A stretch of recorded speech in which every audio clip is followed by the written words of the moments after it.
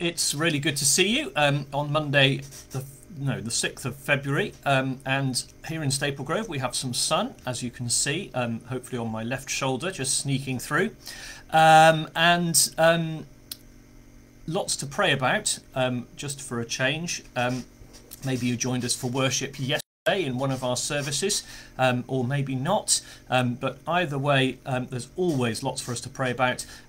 Not least, of course, the news overnight from Syria and Turkey of the huge earthquake, which has caused devastation and loss of hundreds of lives, hundreds of injured. So we'll certainly pray for that, as well as some of the other events taking place in the world, in our own country, no doubt in our own lives too.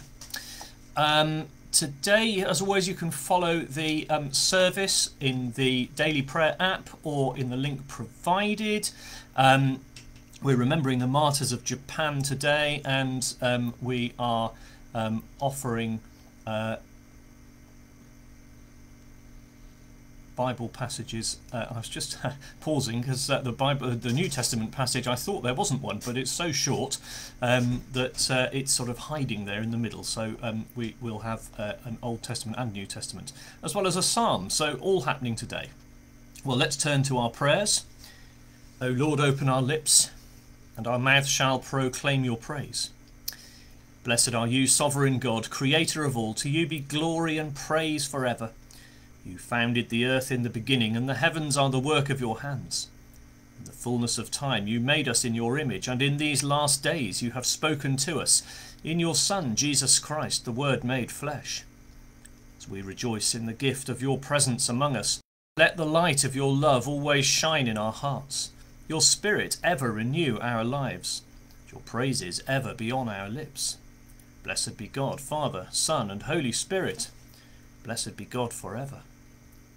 The night has passed and the day lies open before us. Let us pray with one heart and mind.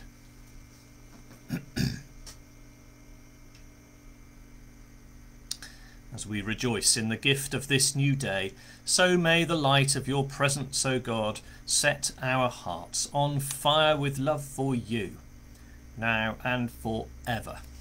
Amen. Well, our psalm is Psalm 27. The Lord is my light and my salvation, whom then shall I fear? The Lord is the strength of my life, of whom then shall I be afraid? When the wicked, even my enemies and my foes, came upon me to eat up my flesh, they stumbled and fell. Though a host encamp against me, my heart shall not be afraid, and though there rise up war against me, yet will I put my trust in him. One thing have I asked of the Lord, and that alone I seek, that I may dwell in the house of the Lord all the days of my life, to behold the fair beauty of the Lord, and to seek his will in his temple. For in the day of trouble he shall hide me in his shelter. In the secret place of his dwelling shall he hide me, and set me high upon a rock. And now shall he lift up my head above my enemies round about me. Therefore will I offer in his dwelling an oblation with great gladness. I will sing and make music to the Lord. Hear my voice, O Lord, when I call. Have mercy upon me and answer me. My heart tells of your word. Seek my face. Your face, Lord, will I seek. Hide not your face from me, nor cast your servant away in displeasure. You have been my helper. Leave me not, neither forsake me, O God of my salvation. Though my father and my mother forsake me, the Lord will take me up. Teach me your way, O Lord. Lead me on a level path because of those who lie in wait for me. Deliver me not into the will of my adversaries, for false witnesses have risen up against me, and those who breathe out violence. I believe that I shall see the goodness of the Lord in the land of the living. Wait for the Lord. Be strong, and he shall comfort your heart. Wait patiently for the Lord. Glory to the Father, and to the Son, and to the Holy Spirit, as it was in the beginning, is now, and shall be for ever. Amen. Staying in the Old Testament, 2 Chronicles chapter 2, verses 1 to 16.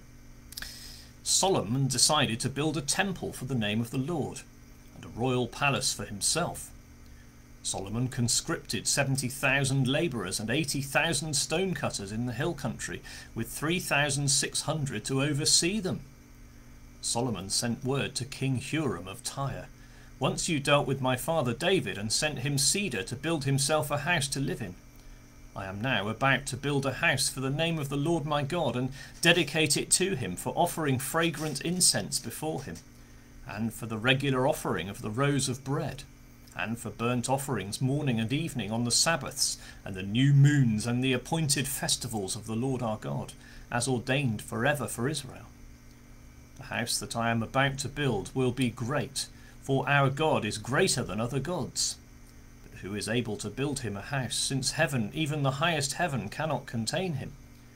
Who am I to build a house for him, except as a place to make offerings before him? So now send me an artisan skilled to work in gold, silver, bronze, and iron, and in purple, crimson, and blue fabrics, trained also in engraving, to join the skilled labourers who are with me in Judah and Jerusalem, whom my father David provided. Send me also cedar, cypress, and algum timber from Lebanon, for I know that your servants are skilled in cutting Lebanon timber. My servants will work with your servants to prepare timber for me in abundance.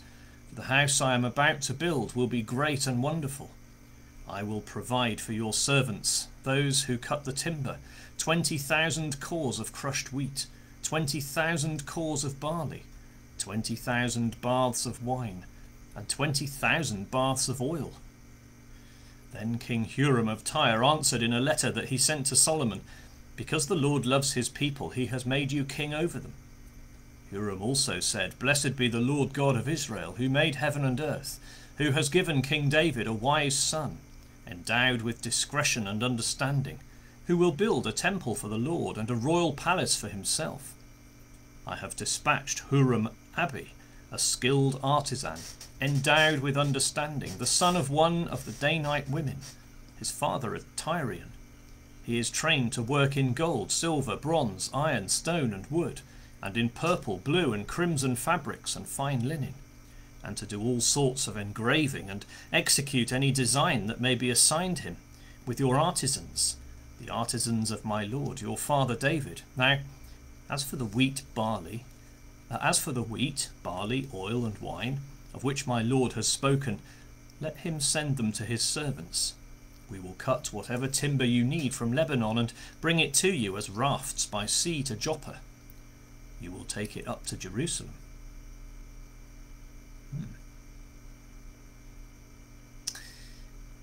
So our New Testament reading is much shorter. John chapter 17. Jesus looked up to heaven and said, "Father, the hour has come.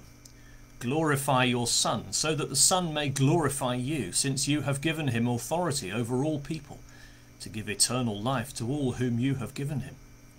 And this is eternal life, that they may know you, the only true God, and Jesus Christ whom you have sent. I glorified you on earth by finishing the work that you gave me to do. So now, Father, glorify me in your own presence with the glory that I had in your presence before the world existed."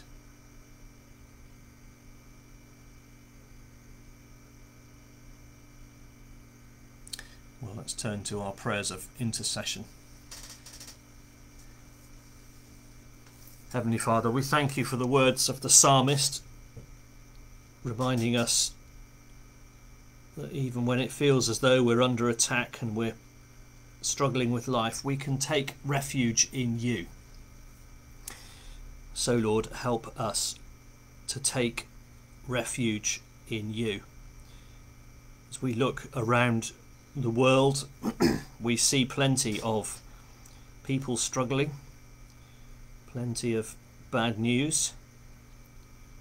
But we know, Lord, that you are a God who is on your throne and in control and has a plan, even though it doesn't always feel like it on our human level.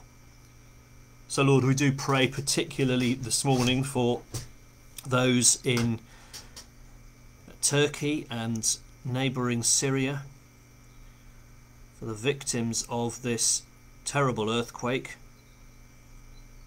friends and families of those who have died, those who are missing, for those people working hard to identify, locate and treat those who are injured and lost, to recover the dead. We pray for your continued protection upon them.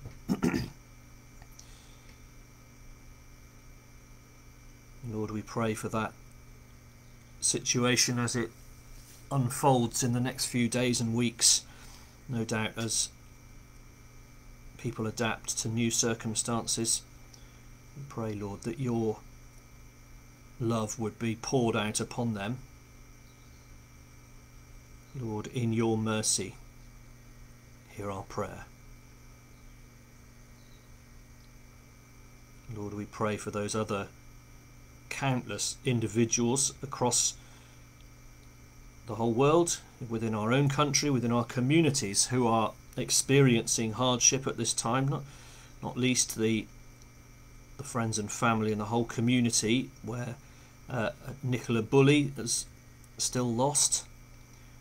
Lord, we hear news this morning of the head teacher at Epsom College and her husband and child found suddenly dead at the weekend.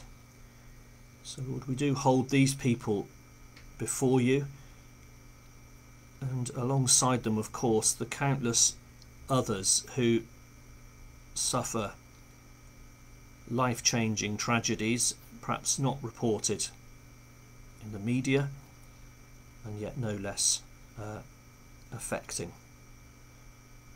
Lord, in your mercy, hear our prayer.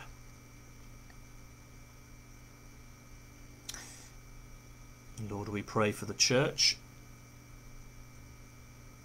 especially today for the Portishead Deanery, as their clergy and lay leaders lead them through these difficult times. Lord, we pray that for our own churches too, here in Staple Grove and Norton, as we adapt still to the challenges of the day, ongoing COVID and cost of living and fuel poverty and much more, Lord. So we pray that we may be faithful to you, continue to proclaim the good news of your presence in the world around us.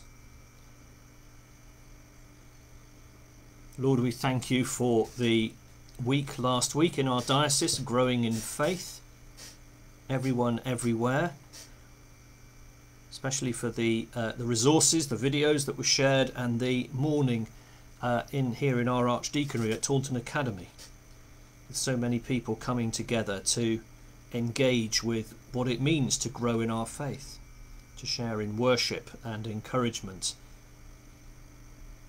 And Lord, we pray that the seeds sown that week and that day will continue to bear fruit as we live out our lives. Lord, in your mercy, hear our prayer.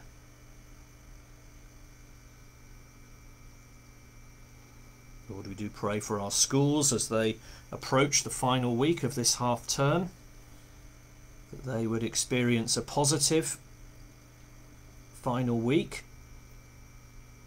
So we do pray for leaders, the head teachers, Kelly and Paul, for the staff and governors, most of all, of course, for the pupils. And Lord, we thank you once again for the strong links that we have, for the prominent Christian ethos in each school. Lord, we thank you that your name is one that's known. Your values are familiar, not just with adults but with the children too. And we pray that all of us together may deepen our understanding and faith in you.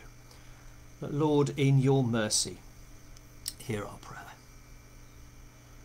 Lord, we do pray for those individuals we know who are struggling with life, those who are ill, those who need our prayers. So we do bring before you Neville and Pat, as well as Barbara and Ivy and Gerald. Lord, we pray that your Holy Spirit will be with them. That the light of your presence would shine brightly in their hearts. And at the same time, Lord, we pray for those who are mourning the loss of loved ones, for the friends and families of Pam Carpenter, of Hazel Roost, Maria Fox, and of Mike Hawkins. Lord, we pray for the arrangements to be made for their respective funerals. And we pray, Lord, that we would, all of us, keep hold of the promise that comes, the sure and certain hope of the resurrection to eternal life through Jesus Christ our Lord.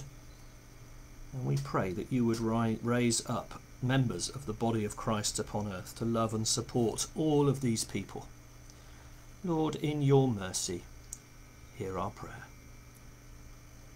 Lord, I pray for the day that lies ahead of us, not least the meeting to prepare for Mike's funeral, and for all the other activities of the day. Lord, we ask simply that you would go with us, that all that we do today would glorify your name, as we think of Solomon building that temple to glorify you. So, Lord, we want to build our own lives and our own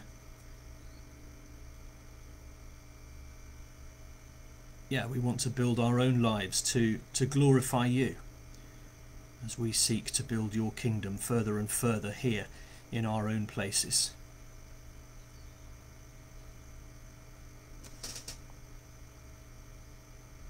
So, Almighty God, who alone can bring order to the unruly wills and passions of sinful humanity, give your people grace so to love what you command and to desire what you promise, that among the many changes of this world our hearts may surely there be fixed, where true joys are to be found, through Jesus Christ your Son, our Lord. Amen. And as Jesus himself taught us, so we pray, Our Father in heaven, hallowed be your name. Your kingdom come, your will be done on earth as in heaven. Give us today our daily bread. Forgive us our sins as we forgive those who sin against us. Lead us not into temptation, but deliver us from evil. For the kingdom, the power, and the glory are yours, now and forever. Amen. The Lord bless us, preserve us from all evil, and keep us in eternal life. Amen. And let us bless the Lord. Thanks be to God. Good to have you with me. I hope that you have a really good day, and look forward to catching up with you soon. Take care.